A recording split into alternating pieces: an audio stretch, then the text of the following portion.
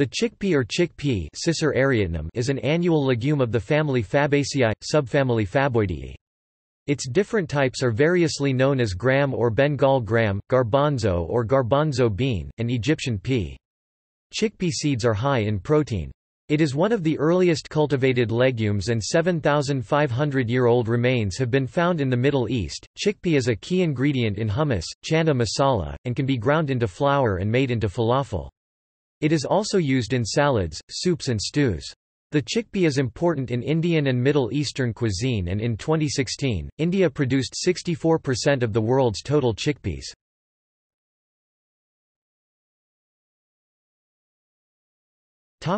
Etymology. The name, chickpea, traces back through the French chiche to Cicer, Latin for chickpea, from which the Roman cognomen Cicero was taken. The Oxford English Dictionary lists a 1548 citation that reads, "Cicer may be named in English sich, or siche peas, after the French tongue."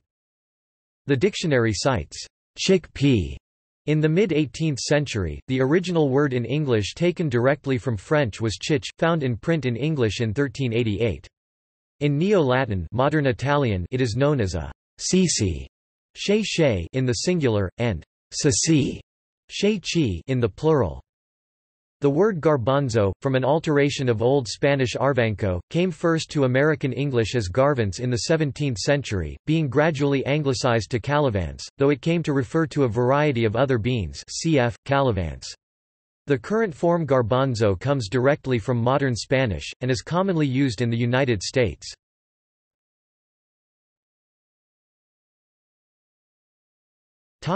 History.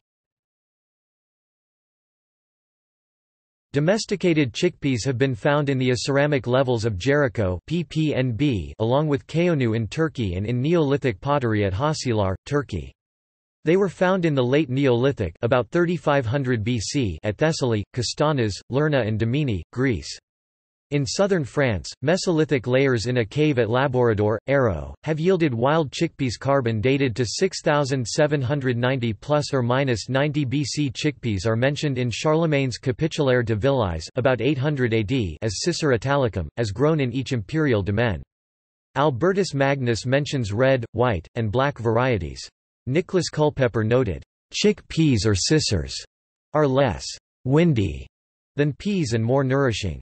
Ancient people also associated chickpeas with Venus because they were said to offer medical uses such as increasing sperm and milk, provoking menstruation and urine, and helping to treat kidney stones. White Cicers were thought to be especially strong and helpful. In 1793, ground roast chickpeas were noted by a German writer as a substitute for coffee in Europe. In the First World War, they were grown for this use in some areas of Germany. They are still sometimes brewed instead of coffee.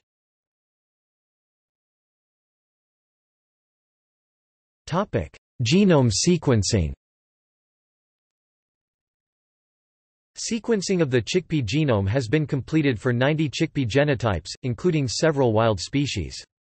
A collaboration of 20 research organizations, led by the International Crops Research Institute for the Semi-Arid Tropics (ICRISAT), sequenced CDC Frontier, a Kabuli chickpea variety, and identified more than 28,000 genes and several million genetic markers.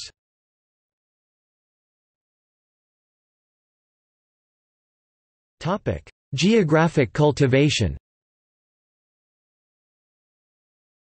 The plant grows to 20 to 50 centimeters (8 to 20 in) high and has small, feathery leaves on either side of the stem.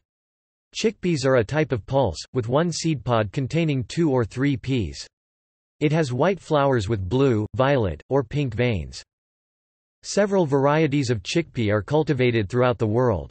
Desi chana closely resembles both seeds found on archaeological sites and the wild plant ancestor of domesticated chickpeas, Cicer reticulatum, which only grows in southeast Turkey, where chickpeas are believed to have originated. Desi chana has small, darker seeds and a rough coat. They are grown mostly in Pakistan, India and other parts of South Asia, as well as in Ethiopia, Mexico, and Iran. Desi means country or native in Hindustani. Its other names include kala chana, black chickpea, in both Hindi and Urdu, or chola boot. Desi chana can be black, green or speckled. This variety is hulled and split to make chana dal. Garbanzo beans or kabuli chana are lighter colored, larger, and with a smoother coat, and are mainly grown in the Mediterranean, southern Europe, northern Africa, South America, and South Asia. The name means, "from Kabul," in Hindi and Urdu, and this variety was thought to come from Kabul, Afghanistan when it was introduced to India in the 18th century. An uncommon black chickpea, Sassi neri, is grown only in Apulia, in southeastern Italy. It is around the same size as garbanzo beans, being both larger and darker than the desi variety.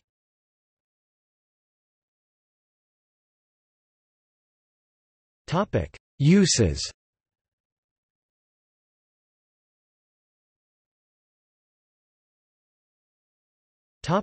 Human consumption. Chickpeas are usually rapidly boiled for 10 minutes and then simmered for a longer period. Dried chickpeas need a long cooking time, 1 to 2 hours, but will easily fall apart when cooked longer. If soaked for 12 to 24 hours before use, cooking time can be shortened by around 30 minutes. Chickpeas can also be pressure cooked or sous vide cooked at 90 degrees Celsius (194 degrees Fahrenheit). Mature chickpeas can be cooked and eaten cold in salads, cooked in stews, ground into flour, ground and shaped in balls and fried as falafel, made into a batter and baked to make farinata or cecina, or fried to make panel. Chickpea flour is known as gram flour or besan in South Asia and used frequently in South Asian cuisine. Chickpeas are popular in the Iberian Peninsula. In Portugal, they are one of the main ingredients in rancho, eaten with pasta and meat, including Portuguese sausages, or with rice. They are used in other hot dishes with bacalhau and in soup. In Spain, they are used cold in tapas and salads, as well as in cocido madrileño. In Italy, chickpeas are eaten with pasta or in soup. In southern Italy, chickpea flour is made into a batter for panel, a sort of crepe. In Egypt, chickpeas are used as a topping for kushari. Hummus is the Arabic word for chickpeas, which are often cooked and ground into a paste and mixed with tahina, sesame seed paste, the blend called hummus by tahina. Chickpeas are roasted, spiced, and eaten as a snack, such as leblebi. By the end of the 20th century, hummus had become commonplace in American cuisine. By 2010, 5% of Americans consumed hummus on a regular basis, and it was present in 17% of American households. Some varieties of chickpeas can be popped and eaten like popcorn. Chickpeas and Bengal grams are used to make curries and are one of the most popular vegetarian foods in South Asia and in diaspora communities of many other countries, served with variety of breads or steamed rice. Popular dishes in Indian cuisine are made with chickpea flour, such as mirchi bada and mirapakaya bhaji.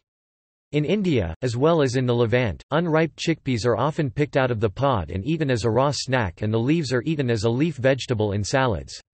In India, desserts such as besan halwa and sweets such as besan barfi are made. Chickpea flour is used to make Burmese tofu, which was first known among the Shan people of Burma.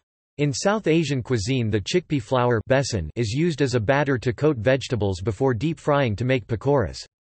The flour is also used as a batter to coat vegetables and meats before frying, or fried alone such as panel, little bread, a chickpea fritter from Sicily. Chickpea flour is used to make the Mediterranean flatbread soca and called panisse in Provence, southern France. It is made of cooked chickpea flour, poured into saucers, allowed to set, cut in strips, and fried in olive oil, often eaten during Lent. In Tuscany, chickpea flour, farina di sassi, is used to make an oven-baked pancake. The flour is mixed with water, oil and salt. Chickpea flour known as kadalhitu in Kannada is used for making sweet dish Mysore pak. In the Philippines, chickpeas preserved in syrup are eaten as sweets and in desserts such as halo-halo. Jews from Ashkenazi countries traditionally serve whole chickpeas at a Shalom Zakar celebration for baby boys. Guasanas or garbanza is a Mexican chickpea street snack. The beans, while still green, are cooked in water and salt, kept in a steamer to maintain their humidity, and served in a plastic bag. A chickpea-derived liquid aquafaba can be used as an egg white replacement to make meringue.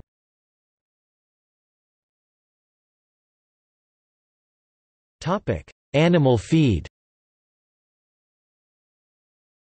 Chickpeas serve as an energy and protein source as animal feed. Raw chickpeas have a lower trypsin and chymotrypsin inhibitor content than peas, common beans, and soybeans.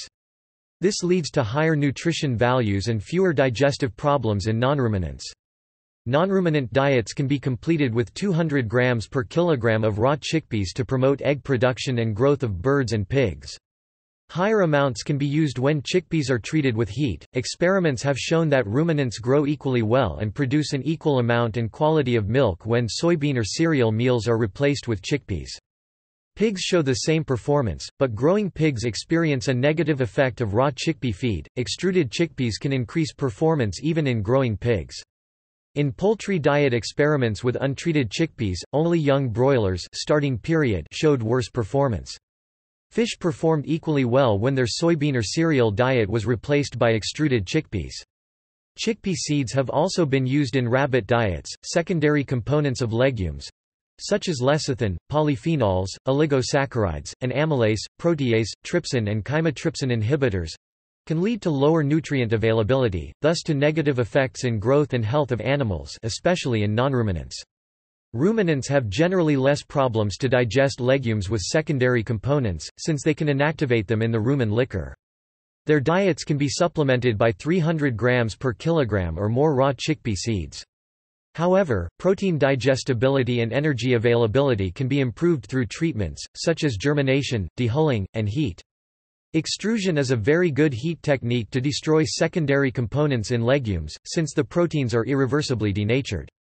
Overprocessing may decrease the nutritional value. Extrusion leads to losses in minerals and vitamins, while dry heating does not change the chemical composition.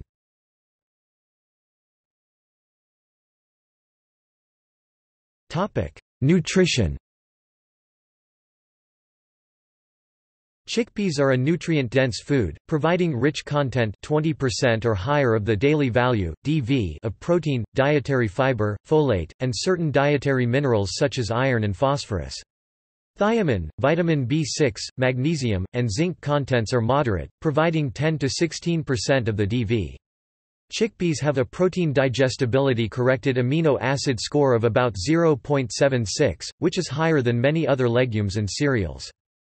Compared to reference levels established by the United Nations Food and Agriculture Organization and World Health Organization, proteins in cooked and germinated chickpeas are rich in essential amino acids such as lysine, isoleucine, tryptophan, and total aromatic amino acids. A 100 grams serving of cooked chickpeas provides 164 kilocalories, 690 kilojoules.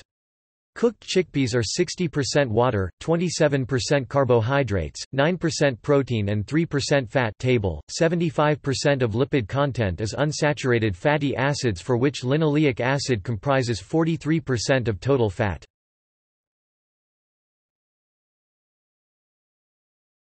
Topic: Effects of cooking. Cooking treatments do not lead to variance in total protein and carbohydrate content. Soaking and cooking of dry seeds possibly induces chemical modification of protein-fiber complexes, which leads to an increase in crude fiber content. Thus, cooking can increase protein quality by inactivating or destroying heat-labile antinutritional factors. Cooking also increases protein digestibility, essential amino acid index, and protein efficiency ratio. Although cooking lowers concentrations of amino acids such as tryptophan, lysine, total aromatic, and sulfur-containing amino acids, their contents are still higher than proposed by the FAO/WHO reference. Diffusion of reducing sugars, raffinose, sucrose and others into cooking water reduces or completely removes these components. Cooking also significantly reduces fat and mineral contents. The B vitamins riboflavin, thiamine, niacin, and pyridoxine dissolve into cooking water at differing rates.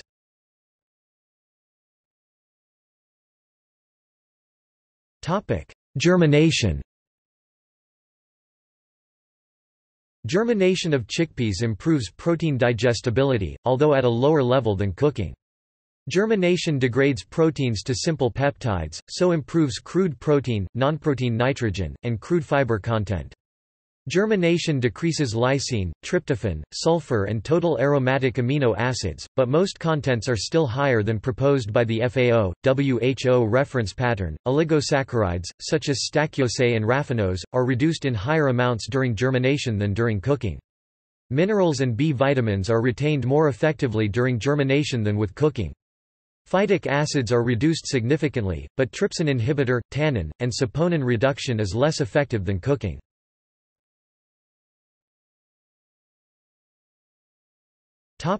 Autoclaving, microwave cooking, boiling. Protein digestibility is improved by all treatments of cooking. Essential amino acids are slightly increased by boiling and microwave cooking when compared to autoclaving and germination. Overall, microwave cooking leads to a significantly lower loss of nutrients compared to autoclaving and boiling. Finally, all treatments lead to an improved protein digestibility, protein efficiency ratio, and essential amino acid index. Microwave cooking seems to be an effective method to prepare chickpeas because of its improvement of nutritional values and its lower cooking time.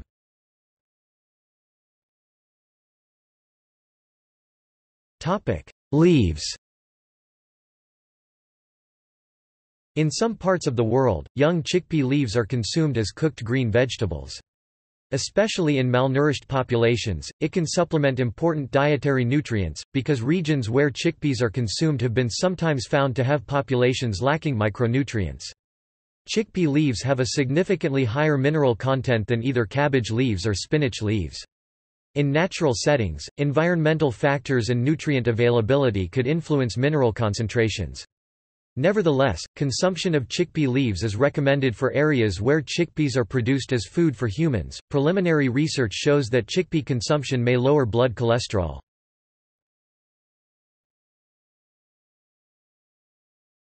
Topic: Production. In 2016, world production of chickpeas was 12.1 million tons, led by India alone with 64% of the global total. Table.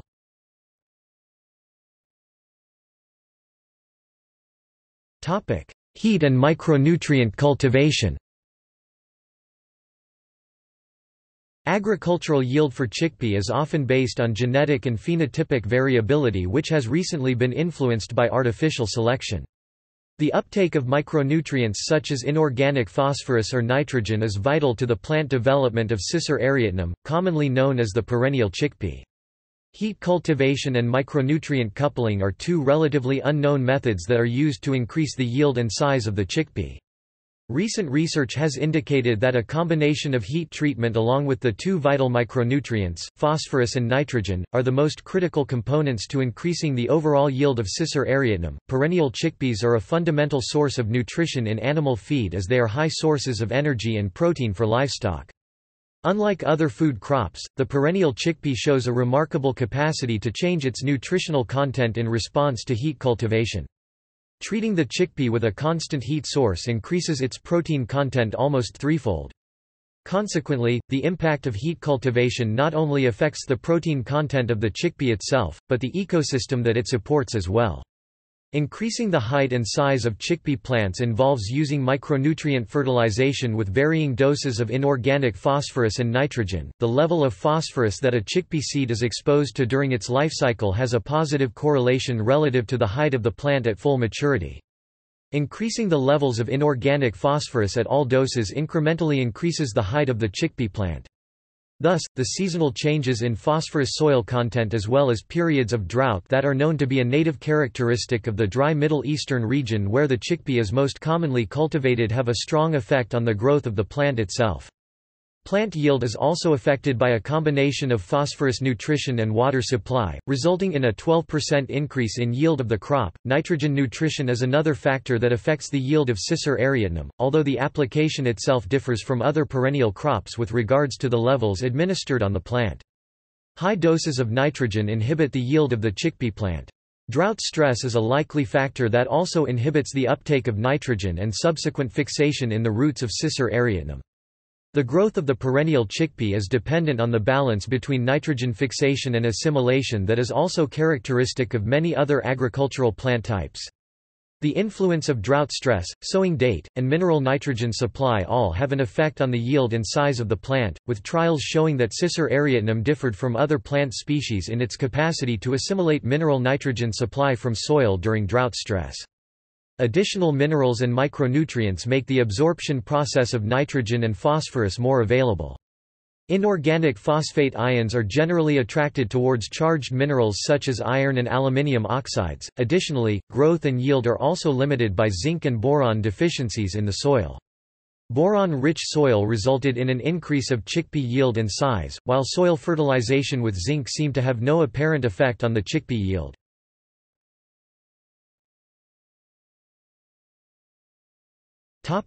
Pathogens.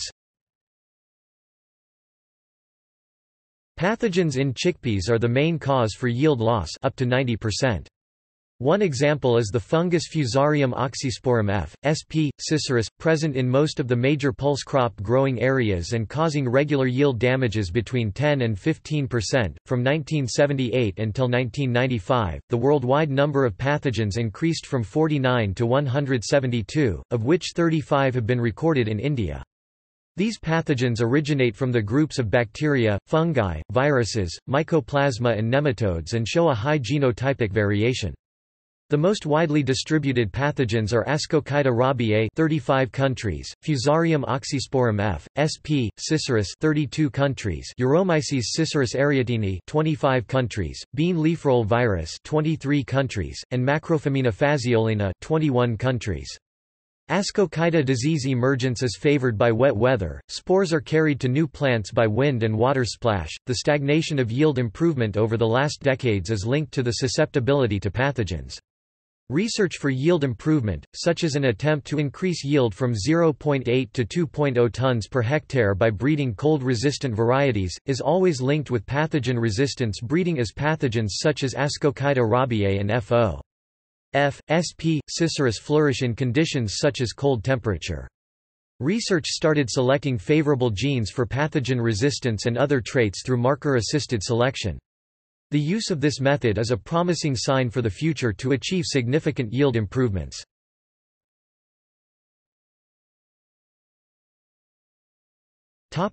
See also: Chickpeas in Nepal.